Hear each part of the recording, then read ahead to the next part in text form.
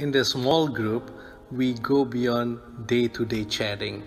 Every day we talk about busyness in life, routine, but in the small group we encourage each other, we get smarter together, we grow spiritually together. I like attending small groups because, like most people at our table, when we finished Alpha, we just didn't want what we had experienced to end.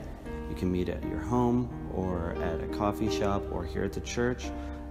You can have dinner together, you can have a bottle of wine, you can enjoy just the fellowship together, and then delve into the content of the message that you're studying that day. Small groups brings you closer to your community, it brings you closer to the people in your congregation, and it brings you closer to Christ. I would recommend joining a small group if you are maybe a little bit shy or if you get easily distracted. Especially for someone who doesn't have a lot of friends or family, this is the way to go. It brings the community together, and also you find wonderful friends.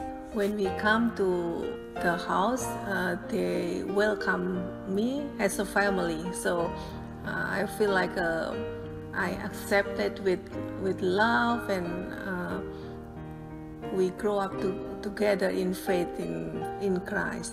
Being able to join a small group also allows you to choose whatever subject you want to focus on as a group, and because of that, you get to decide where do you think God wants you to grow in your faith.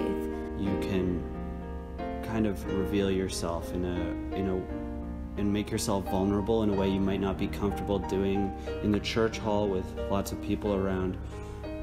And so it's a great way to grow in your faith and really explore your own faith and, questions and insecurities and things like that with people that you're comfortable with. You get to pick off of other people and allow their faith to feed yours.